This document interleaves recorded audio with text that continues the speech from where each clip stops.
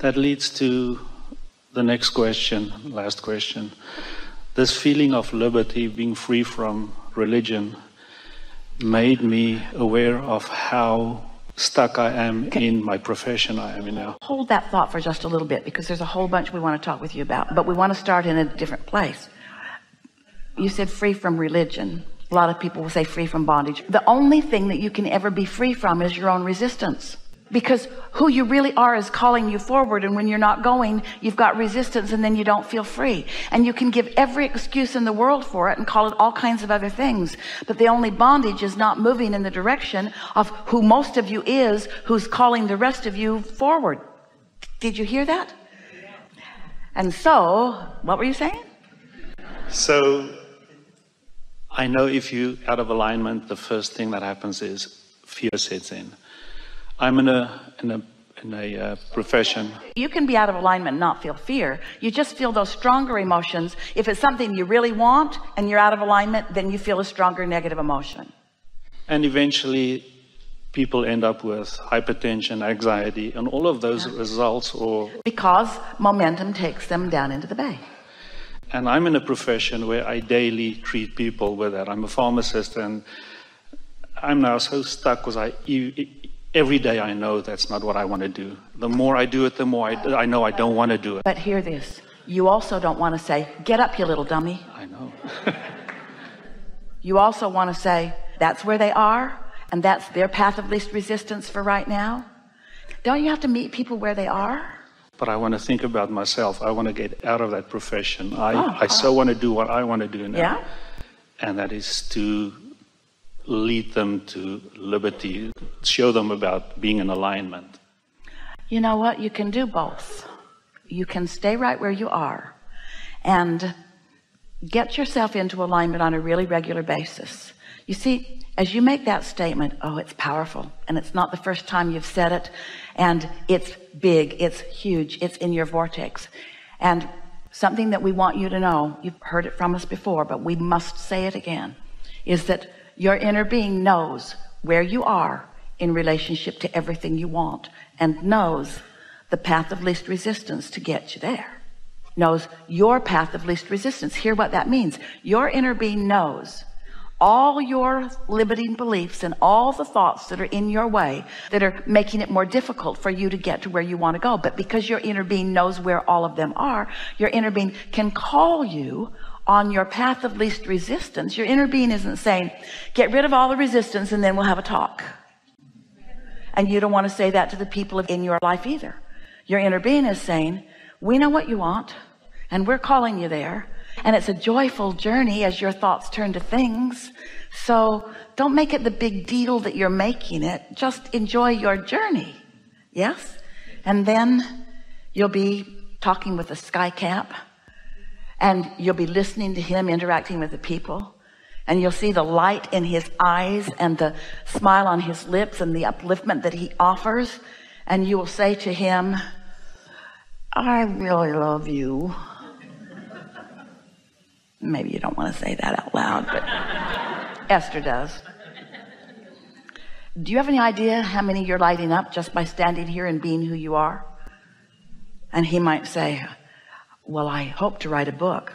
And Esther would want to say, do it, but what could be better than this?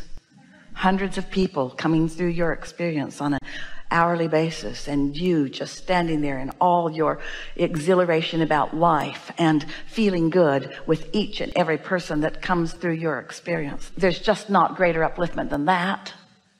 It does not matter what you're doing. It only matters how you're feeling when you're doing it, because how you're feeling when you're doing it is an indication of how much of you is present.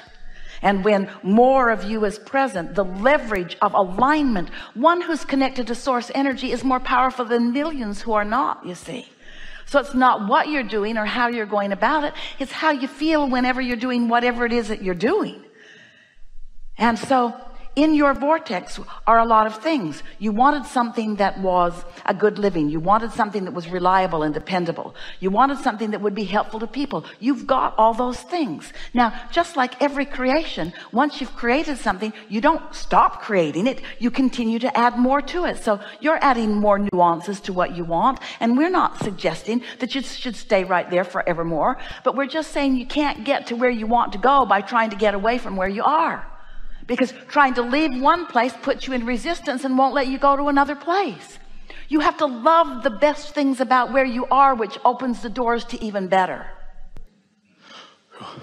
Yeah. Thank you. All my appreciation. Thank you.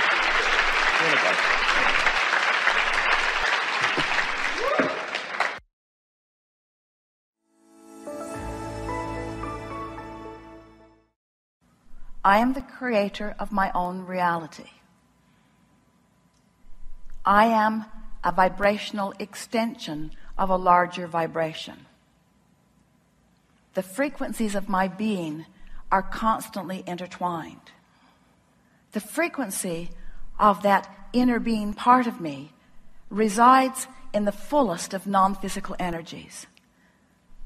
And the physical, visceral translation of that is love and joy and appreciation, and I know it when I feel it.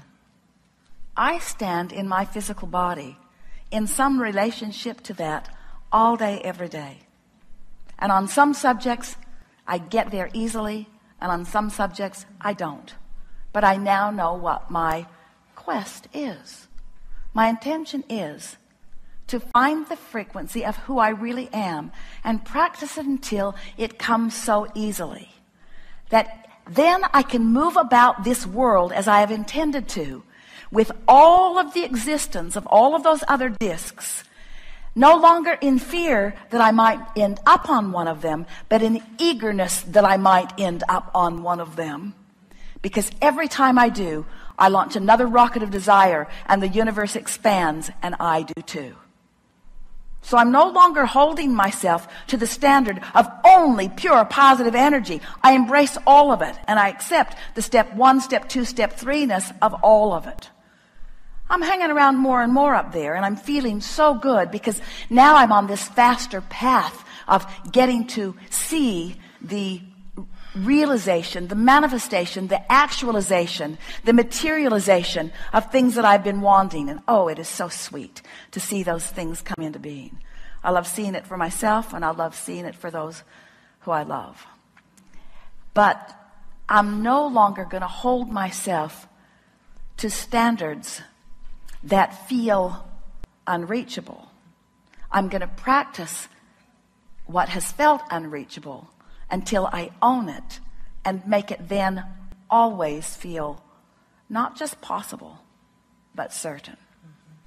I know that I am the creator of my own reality. I know that I live in a vibrational universe. I know that everyone else does too. I know that we are all well-meaning, that we've all come with great purpose.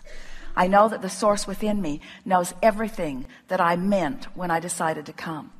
I also know that the source within me knows what I've added to that, and I can feel the expansion of my beingness more at some times than others.